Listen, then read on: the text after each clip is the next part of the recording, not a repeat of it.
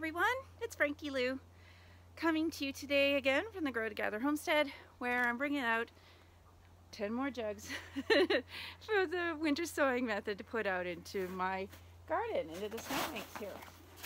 So it's very exciting to me that so many of you who live in the colder regions like here in southern Alberta are choosing to try this technique this year. I've definitely drank the Kool-Aid on this one. I've been doing it for a few years now and have had really good success. And I'm noticing there are a lot of people are having lots of questions about why do we do this, or thinking that it can't work in these colder regions like in southern Alberta here, or just not really sure how the whole process works.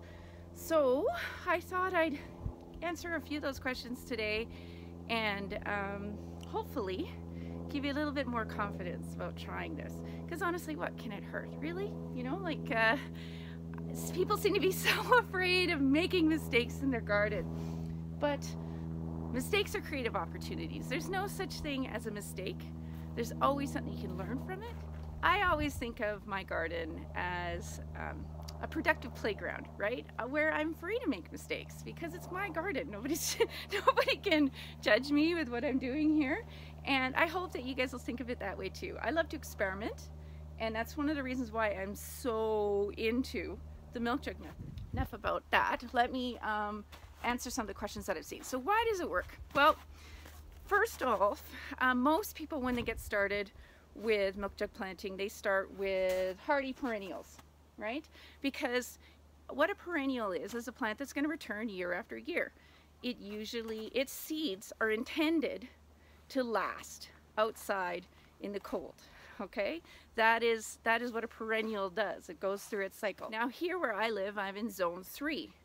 I know with pretty darn good confidence, unless I make a silly mistake like forget to put holes in the bottom of my jugs so that there's no drainage, that if I plant zone 3 perennials in these jugs, they're going to come up almost no matter what.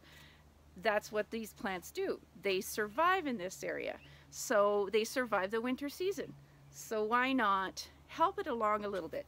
I sort of think about, so people say, well then why wouldn't you just put the seeds out in the fall when you want a new bed or something and let Mother Nature take its course? Yes, Mother Nature would take its course and you get some seeds, but just as, say, your hatcheries, they have salmon spawn or trout spawn. If you were to release all of those little trout spawn into the river, maybe 1 in 100 would survive, like if they were eggs. But if you raise them to a certain state, there's going to be a higher survival rate. It's the same thing with these jugs. They are little chambers of protection. If a seed is left sitting on the soil, there's a few things that can happen that won't happen with this. For instance, a bird might come along and eat that seed. Or you might have a sudden wash off that would take the seed and plant it somewhere else you don't even want it. Or you can have things like they get buried too deep accidentally. Seeds need to be at a certain level so that they have the energy to reach the surface. These just give those seeds that would naturally survive in this habitat anyways a much better survival rate. So, and also the fact that it is warmer in here, they get a little bit of a head start. So when my seedlings are ready to take out of here, my ground will be warm and ready to go. So a lot of the stuff that would be coming up naturally is just coming up. These are just a little bit further along. So in a zone 3 environment where I've got a really short growing season, I've often less than 90 days between frosts, I'm going to take advantage of every little trick I can.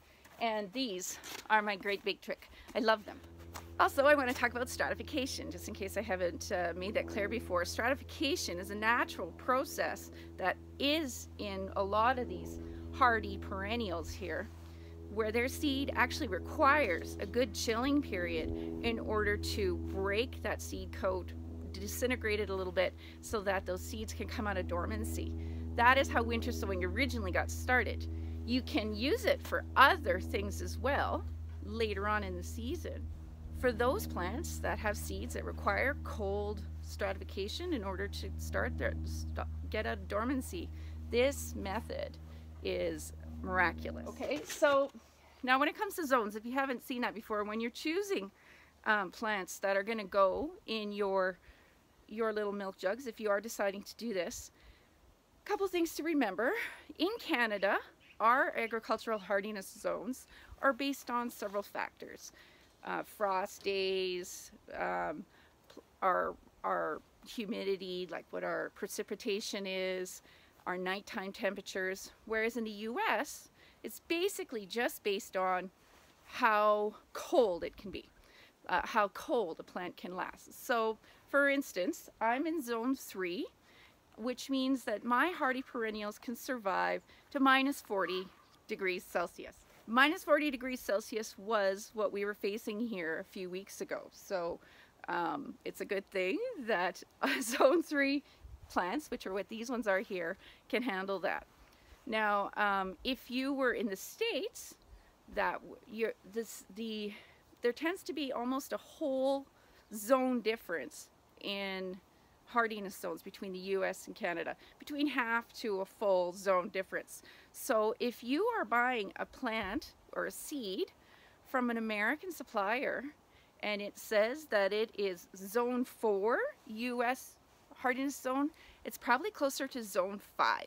Okay, so that's a really important thing to keep in mind, and same vice versa. So if you are buying a plant seed in the US and it's from Canada here, then, and it says that it's zone 4 hardy, it's actually zone 3 hardy where you are. Okay, so I hope that makes sense. It is an important thing to remember when you're in these marginal zones and these low zones that I am in, that you don't plant plants that are supposed to be perennials, but they aren't going to act as a perennial where you live because it's just too cold. Now, annuals are a different story altogether. Annuals are intended to only have 1 year life cycle. And there's differences between hardy annuals and tender annuals. So right now, we're heading into it. We've had a nice week here, and the daytime temperatures have been hovering around 8 or 9 degrees, and nighttime temperatures around -6, -7. But next week, we're swinging back into the more seasonal temperatures, and we're going to be hovering around 0. That's going to be great for my hardy perennials, no problem, no skin off their nose. The only issue actually is maintaining the cold so they don't start coming up too early. And I've got whole other videos about that if you want to see about how to deal with if you have no snow or it warms up too quickly in the milk jug series. And I'm also going to start on my more hardy annuals. I'm probably going to put out maybe my, and maybe even some of my vegetables. I'm considering putting out some of my cauliflower next week because honestly, these temperatures aren't a very big deal for those hardier plants, cold-loving plants. I also do other vegetables in this, but much later in the season.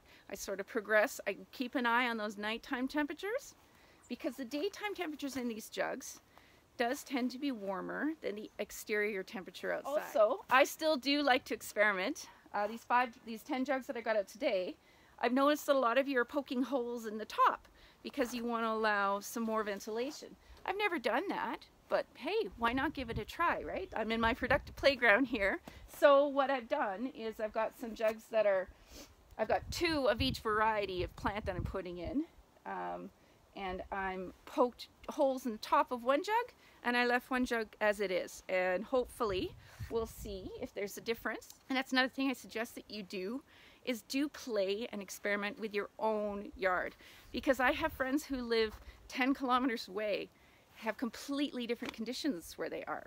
And they can grow things that I can't grow and vice versa, just because every little area has its own little microclimate too. You may ask, why are we doing this if we have these hardy perennials that we can put out at any time? Why are we doing this now? I don't know about you, but I can't wait to get into my garden and get my hands dirty as soon as possible. So this is a little bit of a fix for me, you know? It keeps me going, keeps me anticipating. It's almost magical when you first see those seedlings come up. They're not going to be coming up for a long time, but I'm not doing this intensive planting period in one time frame. It gives me some time. I put about 10 out a week, 10, 20 jugs out a week, and I'll have hundreds out here by the time it's time to start putting them in the ground. If I sat down and tried to do that at one time, that would be a nightmare. So this is kind of a fun little activity I can give myself in the morning while I'm having my coffee. I'll prepare 10 jugs, and it's great. It's a really wonderful thing. When we have a long winter, the way we do have here, it's nice to have these little activities.